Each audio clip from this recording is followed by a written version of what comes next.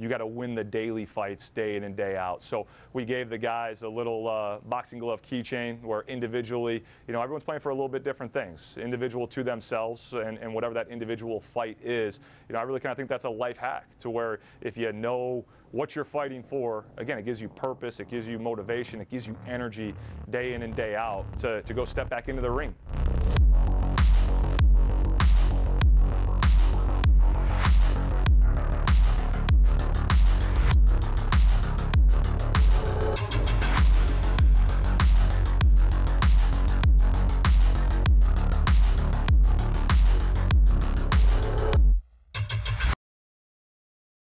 Finally get to win a bowl game and get to enjoy it a little bit, and then to kind of have some of the rewards there that we reap taken away. It was a lot of change in the 2020 season. It was a little harder to adapt. It's just kind of another step and something we kind of have to take from and learn from for this upcoming season. It was a year of growth. We had a lot of setbacks. You got to control what you can control. It's just being tough. Whatever's thrown at you, just overcoming that adversity and getting the outcome of whatever was destined for you. Thankful with the leadership that we were able to play, but something was missing. In this family, you're only as good as your last outing, and our last outing was not a good representation of us. We went out and started 3-0, felt really good about ourselves. What we talk about all the time is we're a product of what we last did on the field. And right now, our last performance was out there at Buffalo. So we had to sit on that and work through that from December when that happened. We didn't accomplish any of our goals last year. We had a lot of success on offense, which was great as an offensive player doing that, but as a team, we didn't accomplish what we wanted to accomplish. Buffalo goes to 4-0. Kent State loses for the first time in 2020. The 7-game winning streak comes to an end, and UB wins it 70-41. We're kind of in a little bit of a state of unknown right now as far as what we're going to do this fall, what the conference is going to permit. So we've taken control, again, of what we can control. Well, we had to adjust a lot with meetings and having groups of people together. We were, forced to deal with some things that we hadn't yet in probably any of our careers. And I think it was a story of, some pretty positive responses. It revealed chinks in our armor and things that we can go back and fix and get better at. The time that needs to be spent on the culture and the connection and making sure that your people are good before you dive into the football world, that individuals are good and that it takes individual time, and our culture pulled us through all that.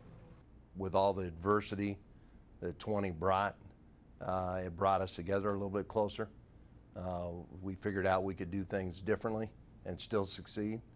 We all had a lot of time to reflect about what we need to get better at, and that's a hard thing to do. Getting this thing rolling and seeing how much we've grown in a year and a half, it feels like forever since we've been on the field. It's an exciting time, and especially with camp being right around the corner, like everybody starts to get pretty excited, start getting some jitters, you know what I mean? Like everybody's just really, really excited to get the season going.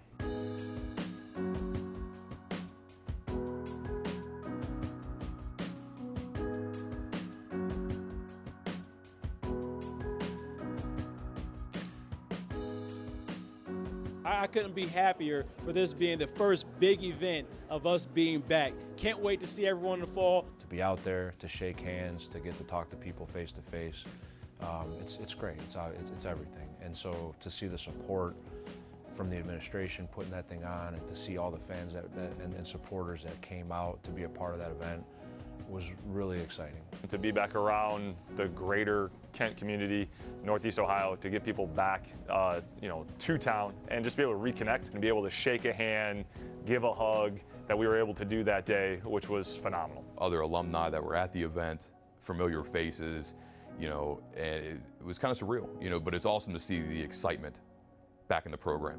It's excitement everywhere, and as an alum of this place, I think it's refreshing. They gifted us with this extra year, so me being able to take advantage of that and having one more year with this family and this program. I feel like we're more united as a team, got more confidence to us. Everything we do, there's just a different level of focus and intensity on it, and we know where we're at, we know what we could do, and we just want to make everything out of every minute you have as a team and as a whole for this 2021 season.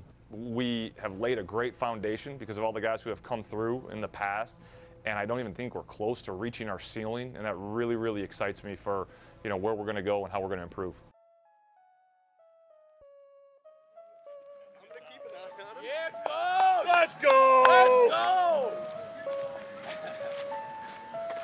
camp season.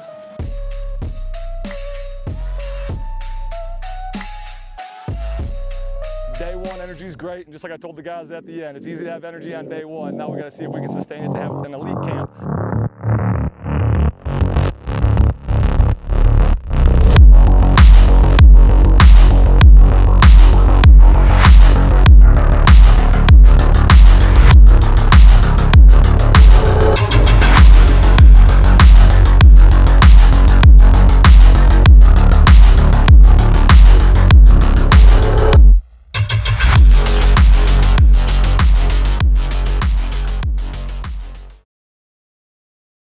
Let me get a Coach Lue impression. First of all, he walk into any big meeting and he gonna do this. You know, he gotta make sure his arms is looking right. That might give me a little bit of trouble, but he gotta make sure his arms looking right.